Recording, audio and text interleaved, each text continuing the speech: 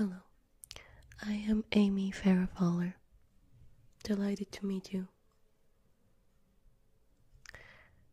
Today I will give you some advice on flirting. Well, I am a neuroscientist after all. I know how the brain works. I used to find the notion of romantic love an unnecessary cultural construct that adds no value to human relationships, but that was before I met Sheldon Cooper. Yeah, I'm his girlfriend. Yes, I know, exciting. Anyways, I currently work with behavior patterns of animals, most generally monkeys, titty monkeys, titty monkeys, especially mating networks.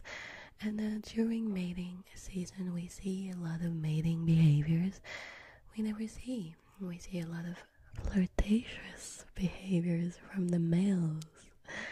So basically, the male will approach the female, and sometimes he'll, tap on her face to get her attention. Or he'll make, faces such as lip smacking, like that. Or there could be other things like, suave upper body dips while bouncing up and down in front of the females. See, I think we have a lot to learn from them, from the monkeys. So I suggest the lip smacking as a way to seduce the male. Unless you're more of a, suave upper body dips bouncing kind of girl. Your choice. Alright, now I'm gonna demonstrate the lip smacking technique. Let me check. I'm a man eater now. I'm going to video chat Sheldon, my boyfriend. And if my new lipstick leads to phone sex, I'm gonna have to ask you to leave the room. We're clear? Okay. Let me video chat him, call him. Okay. It's ringing. Showtime. Who are you? His assistant? Well, tell him that Amy called.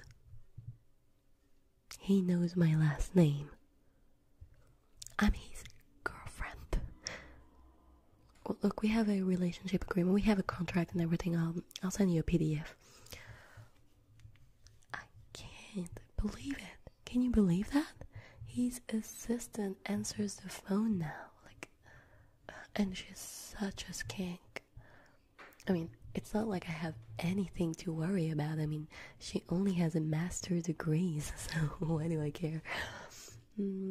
I guess I'm only left with one solution. I'm going to publicly shame him and then sit back as society pressure compels him to modify his behavior. Oh, it's easy. All I have to do is fabricate a piece of tantalizing gossip, and I'll just tell everyone that, I don't know, I had a sexual encounter at the comic book store with some stranger. He thus will be humiliated that I cheated on him and told the word about it. I mean, anyway, I'll stop talking about my boyfriend. I know it can be quite, embarrassing for you because you don't have a boyfriend, you're single. I mean, and look at me bragging about my Sheldon. No, I'll stop. Anyway, let's go back to flirting. So once you seduce your prey, you can go on a date with them. And basically being on a monkey date, not that I've been on one, but I've been, observing them.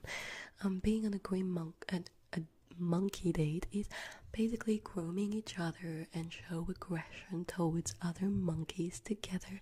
So being on a human date is basically the same. Yeah, it's pretty much the same. I mean, you just spend time complimenting each other, hoping one compliment to another, what will lead to coitus, and you will also gather to bitch about your common friends together. So yeah, it's basically the same. We are far more similar to primates than you'd think. Now, it all comes down to one word. One word will set you free. One word. One word is the key to successful coitus. And that word, I mean, I don't know if you're ready to hear it yet, but I'm gonna give it to you. That word is the key. Get ready, because that word will blow your mind. That word is proceptivity. Proceptivity. Isn't your mind blown? Why do you look at me like that? You know what proceptivity? Oh, I get it. You're looking at me like that because you don't think that proceptive behaviors have the kind of an effect on sexual excitement. Well, let me prove you wrong, Missy. I have here a fascinating article about the subject, and I will prove you wrong. Let me find it. I was just reading it today, actually. Alright, so it's an article about proceptivity. Don't worry about it, it's my cat. Proceptivity, Beach's second component of female sexual behavior, is defined as the extent to which a female initiates mating. Proceptive behaviors therefore reflect a female willingness and motivation to mate. This aspect is analogous to sex drive or libido. Thus, behaviors in which a female is sexually solicitous and initiates copulation, but not the act of copulation per se, obviously, are considered proceptive. Whereas attractivity reflects how much a male is attracted to a female, proceptivity reflects how much a female is attracted to a male.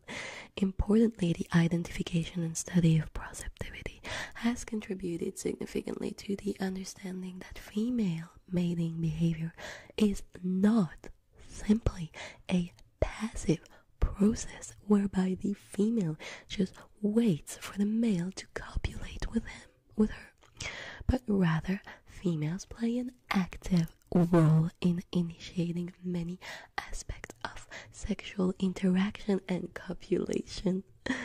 Functionally, proceptive behaviors serve to arouse the male and to facilitate, coordinate, and synchronize male and female behaviors and bodily adjustments necessary for the act of copulation. Proceptive behavior may also play a role in mate seeking and identification as well as mate selection. I'm sorry, I have to take care of my cat.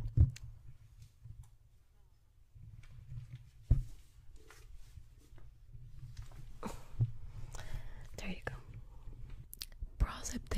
Proceptive behavior may also play a role in mate seeking and identification as well as mate selection.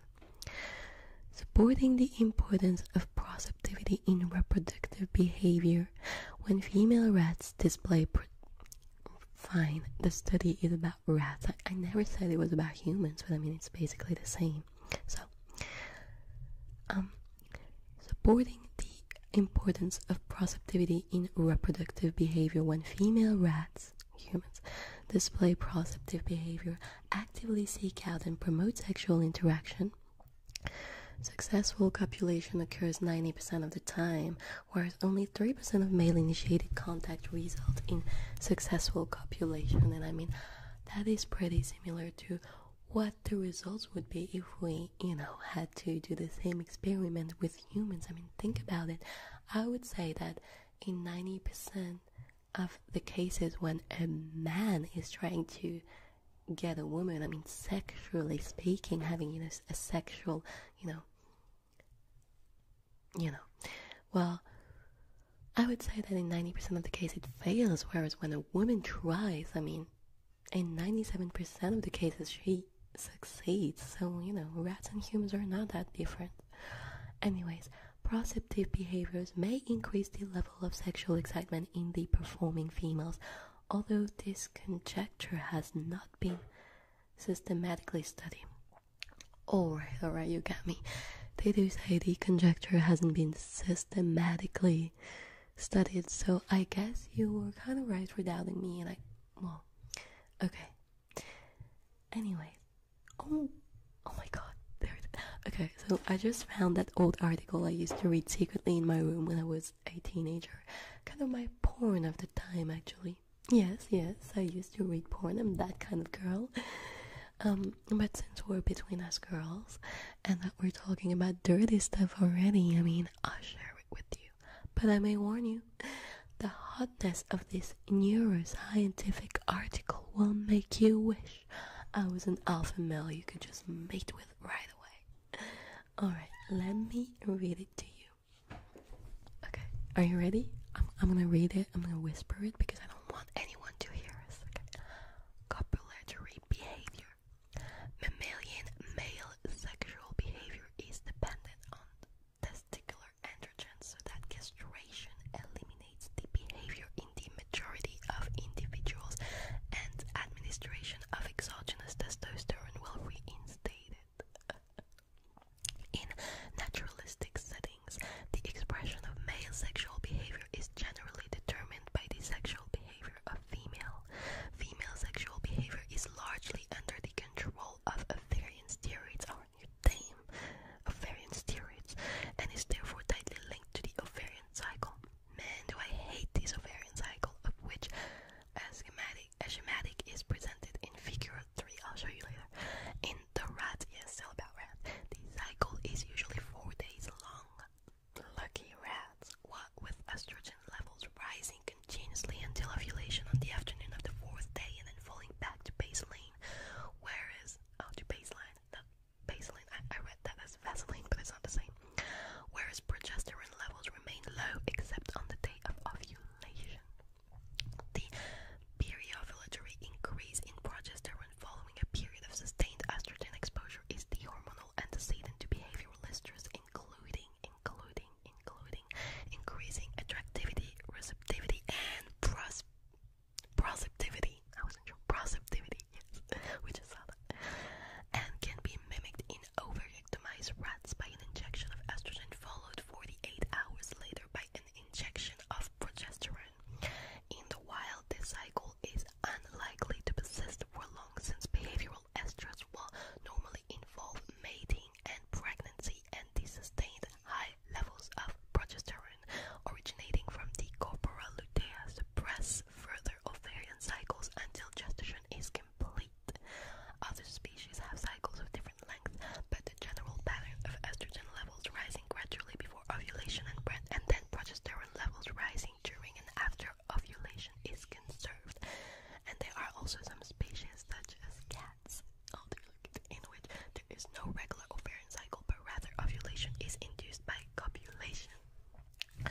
Isn't it great? You know what? Reading that kind of stuff really makes me miss Sheldon. You know, whenever I'm around Sheldon, I feel like my loins are on fire. Oh, in a good way, not in the urinary tract infection way. Of course we did it. And by did it, I mean, of course we engage in sexual intercourse. I would describe his lovemaking as aloof but effective. I'm so happy I'm finally getting some. You look at me now and you think, who wouldn't want a piece of this yummy goddess of science and sexuality? But back then, before meeting Sheldon, man, I didn't have much going on, let me think. I had my first kiss at 22, and I only did it so I could give him his insulin back. Yeah, it's kind of sad. I didn't have anything going on really. In college, I passed out at a frat party and woke up with more clothes on. That's how void my life was of any sexual acts. Anyway, you have to go already? But we were just getting started. I was going to read you a passage of my favorite handbook of the behavioral neurobiology of serotonin. That was hard to say. Yes. You don't want to stay? Are you sure? Are you sure? It would have been so fun, and then we could have, done this ritual that was done by this tribe in the Pacific Islands, and it's all about burning our stuff, and to this blood pact, and it would have empowered us as goddesses of sexuality. You really don't want to stay? Fine. Well, I guess more time for me to check out these dirty articles. You're lost, Missy. Yeah, see you around. Damn.